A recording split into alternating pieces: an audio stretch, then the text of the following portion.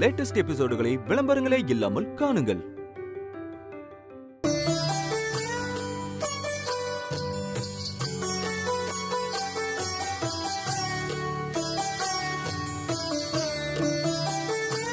ஐஸ்வர்யா, மீனாட்சி. என்னம்மா வீட்டுக்குள்ள வரும்போது ரொம்ப சந்தோஷமா வரீங்க? என்ன விஷயம்? எல்லாம் கார்த்தியோட கல்யாண விஷயம் தான்ப்பா. அது சொல்லதான் இவங்க எல்லாரையும் கூப்பிட்டேன். என்ன விஷயம் சொல்லுங்கம்மா. இல்லப்பா, கொஞ்ச நாளாவே நம்ம வீட்டுல நடக்கிற சம்பவம் எதுவுமே சரியில்லை.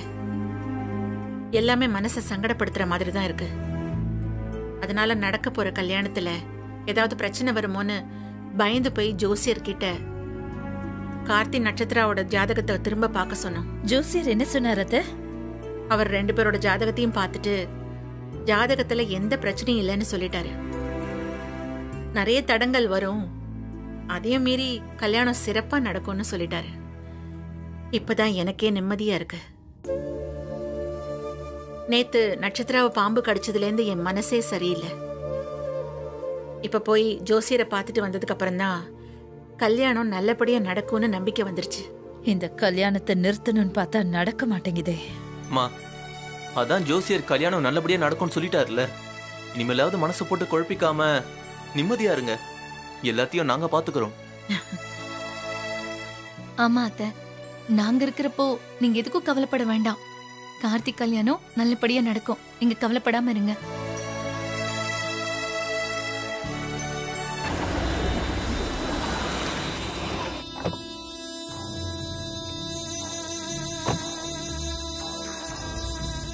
இந்த ரெஜிஸ்டர் மேரேஜ் விஷயத்தை இவங்க கிட்ட எப்படி சொல்றது? சொன்னா ஒத்துக்குவாங்களா இல்லையான்னு தெரியலையே. இருந்தாலும் விடக்கூடாது, எப்படியாவது ஒத்துக்க வச்சுதான் ஆகணும்.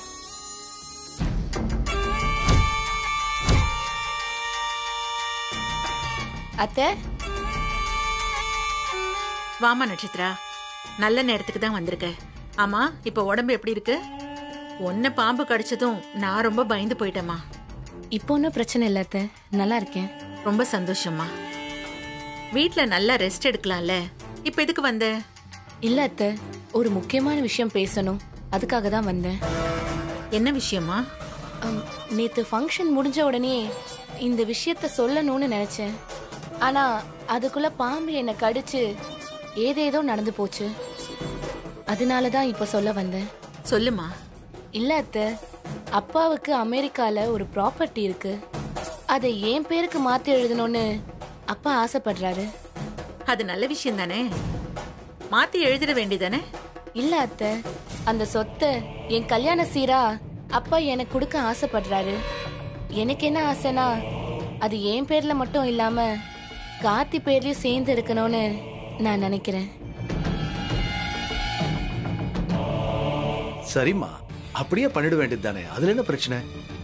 இல்ல மாமா, இங்க 2 பேர் பேர்லயும் எழுதணும்னா அதுக்கு மேரேஜ் ஆயிருக்கணும்.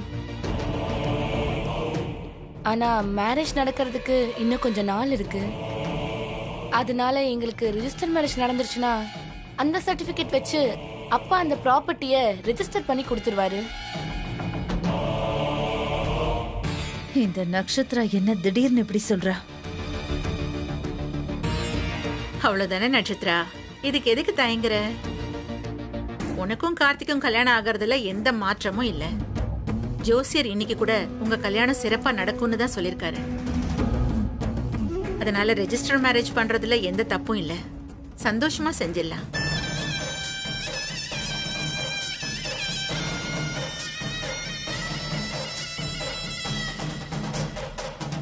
என்ன நம்ம கஷ்டம் நினைச்சு வந்தா அபிராமி இவ்ளோ சுலபமா சரின்னு சொல்றாங்க? என்ன நாச்சியா சர்வசாதாரணமா இதுக்கு சரின்னு சொல்ற? தாலி கட்டுற கல்யாணத்தை விட இந்த ரெஜிஸ்டர் மேரேஜ் தான் ரொம்ப ஸ்ட்ராங் ஆனது. இந்த ரெஜிஸ்டர் மேரேஜ் தான் எங்க போனாலும் லீகலா செல்லும். அதனால இதை யோசிச்சுதாமா செய்யணும்.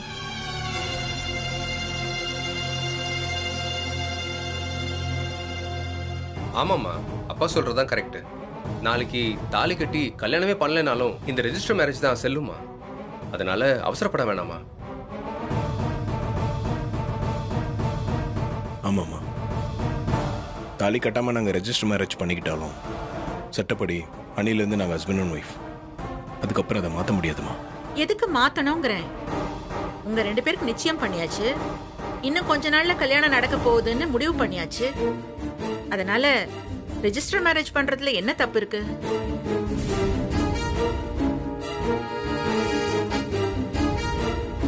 நட்சத்திர ஆசைப்பட்டு கேக்குறா, அதை செய்யறதுல என்ன தப்பு இருக்கு? கார்த்திக், கல்யாணத்துக்கு முன்னாடியே மேரேஜ் ரெஜிஸ்டர் பண்றது ஒன்றும் புதுசு இல்லையே. ஹனிமூன் போறவங்க, கல்யாணம் முடிஞ்ச கையோட ஃபாரின் போறவங்க எல்லாம் கல்யாணத்துக்கு முன்னாடியே மேரேஜை ரெஜிஸ்டர் பண்ணுவாங்க. இதுல தப்பு இருக்கிறதா எனக்கு தோணல. பரவாயில்ல, இவன் மட்டுமாச்சும் உருப்படியா இருக்கானே இந்த வீட்ல. அத்து, எனக்கு கூட கல்யாணத்துக்கு அப்புறமா அந்த அமெரிக்கா ப்ராப்பர்ட்டியை ரெஜிஸ்டர் பண்ணிக்கலாம்னு தோணுது. அதுவும் இல்லாம கல்யாணத்துக்கு இன்னும் கொஞ்ச நாள் தானே இருக்கு. அதுக்குள்ள ரெஜிஸ்டர் மேரேஜ் பண்ணி சொத்தை ரெஜிஸ்டர் பண்ண வேண்டிய அளவுக்கு எந்த அவசியமும் இல்லையே. எங்கடா இந்த ஐஸ்வர்யா சும்மா இருக்காளேன்னு பார்த்தேன். எல்லாரும் சேர்ந்து அபிராமியை குழப்பி விட்டாங்க. என்ன நடக்க போகுதுன்னு தெரியல. அத்தை, எனக்கு கூட எல்லாரும் சொல்ற மாதிரி கல்யாணத்துக்கு அப்புறமே இந்த சொத்து எழுதி வைக்கிறது மத்த விஷயங்கள்லாம் செய்யலான்னு தோணுது. அதுதான் சரியா வரும். நீங்க எல்லாரும் சொல்றது சரிதான். ஆனா நட்சத்திரா முதல்ல ஆசைப்பட்டு இந்த விஷயத்த கேக்குறா. நாம அவ ஆசையை நிறைவேற்றி வைக்கிறது நல்லதுன்னு எனக்கு தோணுது. அவ ஒன்னும் தப்பா கேட்கலையே. கொஞ்ச நாள் கழிச்சு நடக்க போற கல்யாணத்துக்கு இப்ப ரெஜிஸ்டர் பண்ணிடலாம்னு சொல்றா. அவ்வளவுதானே? சரிங்க அத்தை, இதுல கார்த்தி முதல் கொண்டு யாருக்கும் விருப்பம் இல்லைன்றப்போ ஃபோர்ஸ் பண்ண வேணாம், விட்டுருங்க அத்தை. இல்லம்மா, ஏன் அவசரப்படுற? கொஞ்சம் பொறுமையா இரு. கார்த்தி, இந்த ரெஜிஸ்டர் மேரேஜ் பண்றதுல உனக்கு என்ன பிரச்சனை சொல்லு. இல்லம்மா, ஏற்கனவே மகான் மூலியமா நடக்கிற இந்த கல்யாணமும் நின்று போச்சு.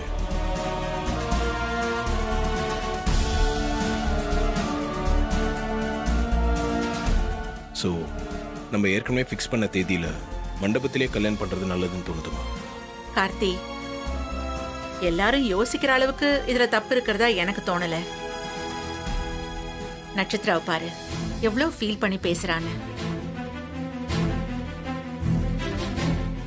அவ வரும்போது எவ்வளவு நம்பிக்கையோட வந்தா. இப்ப அவளை ஏமாத்தி அனுப்பணுமா? ப்ளீஸ் கார்த்தி, எனக்காக இதை ஒத்துக்கோ. தப்பா எதுவும் நடக்காது. மா, இதுக்கு எதுக்கு ப்ளீஸ்லாம் கேட்குறீங்க? உங்களுக்கு சரின்னு பட்டுச்சுன்னா எனக்கு எந்த ஆட்சேபனையும் இல்லை. இந்த கல்யாணம் எனக்கு ஓகேம்மா.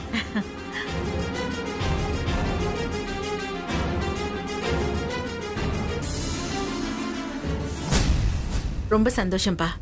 சரி, நீ போய் சீக்கிரம் ரெடி ஆயிட்டு வா. ரெஜிஸ்டர் ஆஃபீஸ் போலாம். சரிங்கம்மா.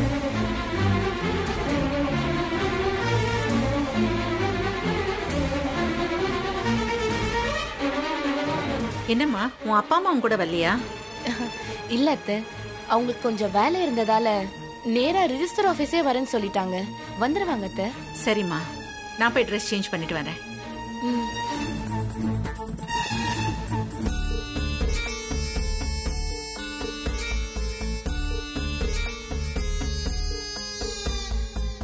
அப்பாடா, ஒரு வழியா எல்லாரையும் சம்மதிக்க வச்சாச்சு.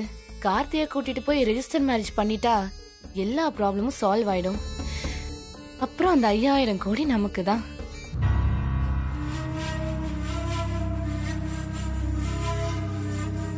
என்ன சார், ஏதோ யோசனையில இருக்கீங்க? ஏதாவது பிரச்சனையா? இல்லை தீபா, எனக்கும் நக்ஷத்ராக்கும் இன்னும் கொஞ்ச நேரத்தில் ரெஜிஸ்டர் ஆஃபீஸில் மேரேஜ்.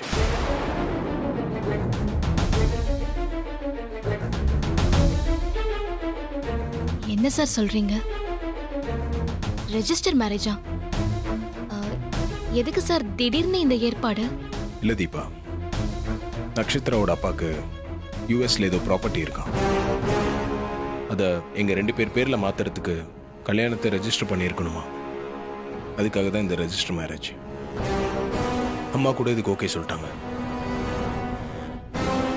உங்களுக்கு இந்த கல்யாணத்துல சம்மதமா சார்? எனக்கு இதில் பெருசாக விருப்பம் இல்லை. அவசரப்பட்டு இப்படி ஒரு கல்யாணம் பண்ண வேண்டாம் தான் தோணுது.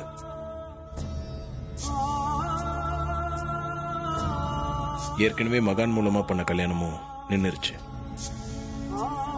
தேவையில்லாம ரிஸ்க் எடுக்கிறோமோன்னு தான் தோணுது. அம்மா கிட்ட இதெல்லாம் சொல்லணும்னு தான் பார்த்தேன். ஆனா அவங்க கேட்குற மனநிலைமையிலேயே இல்லை. அம்மா நட்சத்திராவோட ஆசையை நிறைவேற்றணுன்ற ஒரே குறிக்கோளோட தான் இருக்காங்க. அவங்க ஆசைக்கு நான் என்னைக்குமே குறுக்க நின்னதில்லை.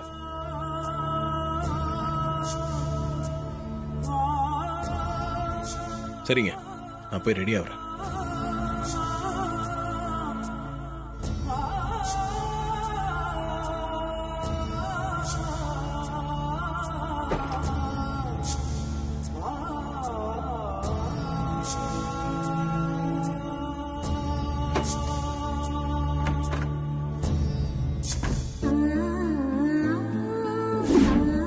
ஏய் தீபா, நீ இவ்ளோ சுயநலக்காரியா இருப்பேன்னு நான் கொஞ்சம் கூட நினைச்சு பார்க்கல.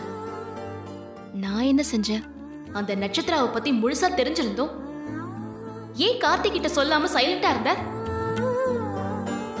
இத்தனை நாளா நீ அவர் கூட தானே இருக்க.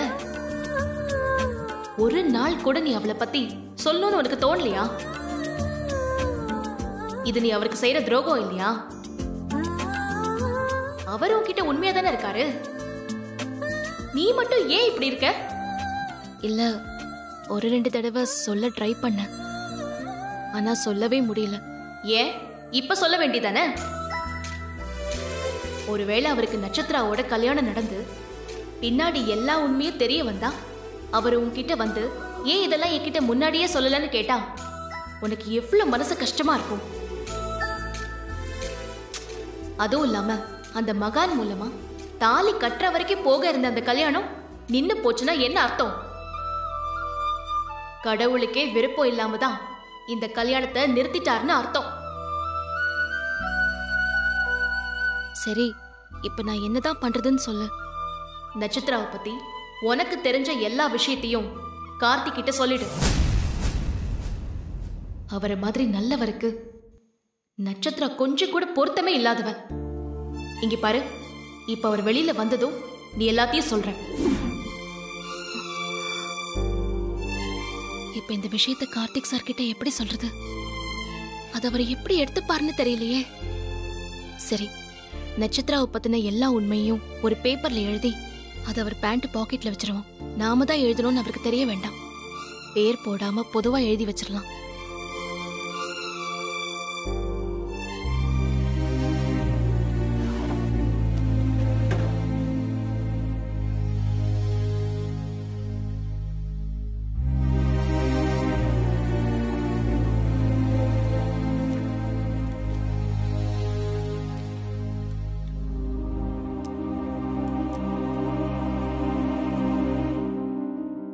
நான் உங்க நலம் விரும்பி எழுதுறேன்.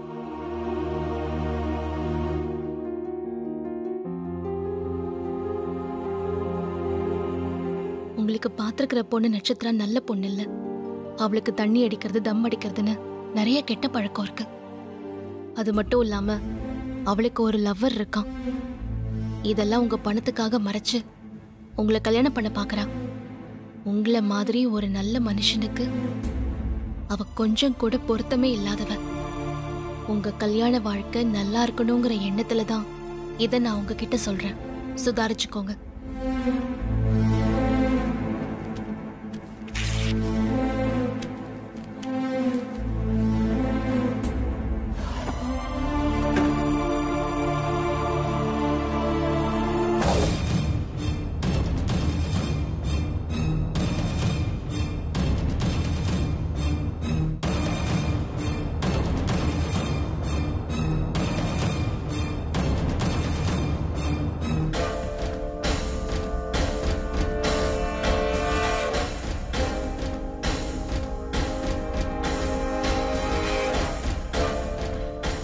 எப்படியாவது இன்னைக்கு ரெஜிஸ்டர் மேரேஜை முடிச்சிடணும்.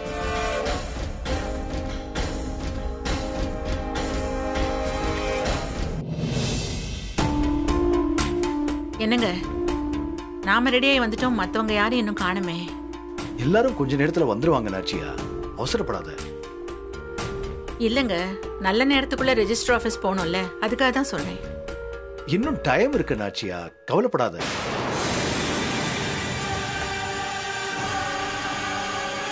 ஐயோ, பால் திரிஞ்சிடுச்சே.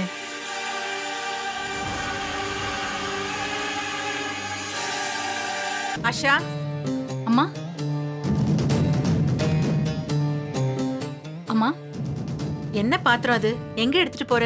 இல்லம்மா, பால் திரிஞ்சு போச்சு, அதான் கொட்டுறதுக்கு எடுத்துட்டு போறேன். என்னைக்குமே நம்ம வீட்ல இப்படி ஆனதே இல்ல. இன்னைக்கு என்னமோ பால் திரிஞ்சு போச்சுமா. என்னது, பால் திரிஞ்சு போச்சா? இத காரணமா வச்சு ரெஜிஸ்டர் மேரேஜ்க்கு வராம இருந்துற போதுங்க. என்ன நாச்சியா, அப்செட் ஆயிட்டியா? ஆமாங்க, ஒரு நல்ல காரியத்துக்காக வெளியில போறோம். அப்ப போய் பால் திரிஞ்சு போச்சுன்னா மனசுக்கு கஷ்டமா தானே இருக்கும். இது பாரு, பாலுன்னு இருந்தா என்னைக்காவது ஒரு நாள் கெட்டு போறது சகஜம்தான். இதெல்லாம் பெருசா எடுத்துக்காதம்மா, விடு. வா.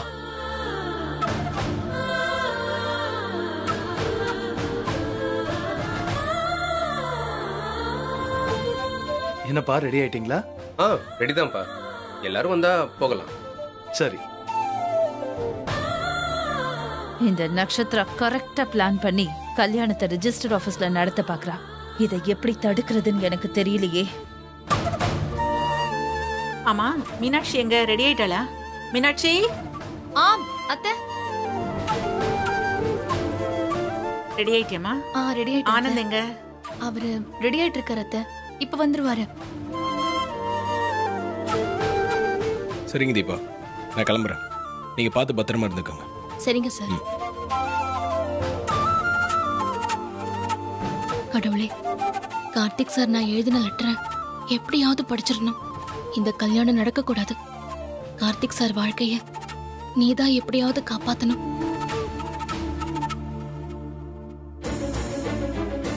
எங்க நீ?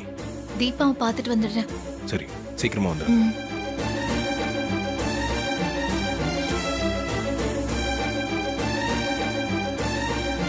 கார்த்திக், ரெடி தானே?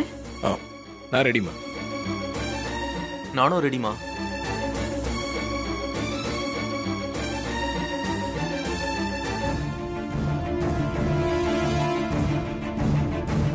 தீபா, கார்த்திக் இப்போ ரெஜிஸ்டர் ஆபீஸ்ல கல்யாணம் நடக்க போகுது தெரியும்ல? தெரியும்க்கா. கார்த்திக் சாரே என்கிட்ட சொன்னாரு. கார்த்திக்கு கல்யாணம்னு தெரிஞ்சும் உன்னால எப்படி அமைதியா இருக்க முடியுது? என்ன பண்ண சொல்றீங்கக்கா? சரி, நீ ஒண்ணும் பண்ண வேண்டாம்.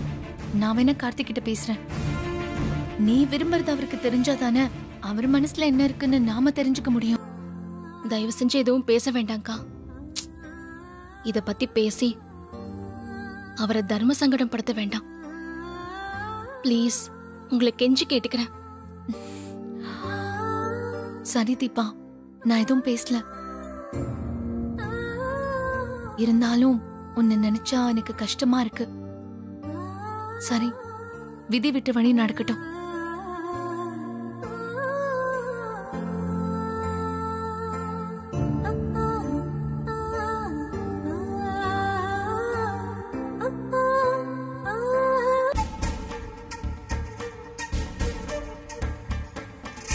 சரி, எல்லாம் ரெடியா? போலாமா? போலாம் நாச்சியா, வா. நட்சத்திரா, இப்ப சந்தோஷம் தானே? ரொம்ப சந்தோஷம் அத்தை.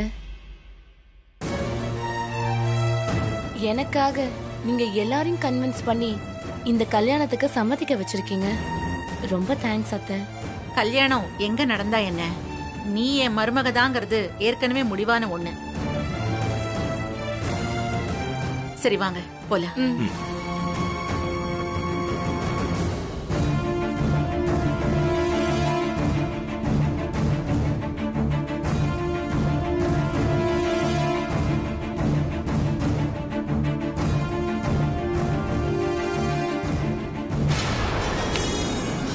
நாச்சியா, நாச்சியா, ஐயோ அம்மா, என்னம்மா ஆச்சு? என்னாச்சுமா? என்னாச்சு? ஒண்ணு இல்லப்பா.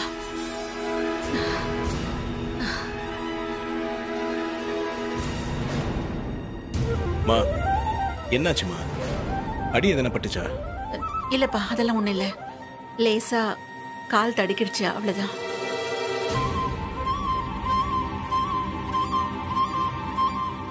ஆஹா, அபிராமி பயங்கரமா சென்டிமெண்ட் பாக்குற பாட்டியாச்சே. கால் தடுக்குனதை வச்சு கல்யாணத்தை நிறுத்திடக்கூடாது. நீங்கெல்லாம் கார்ல போய் உட்காருங்க, நான் சாமி கும்பிட்டுட்டு வந்துடுறேன். சரி நாச்சியா, சீக்கிரம் வந்துரு. ம். வாங்க நம்ம போலாம்.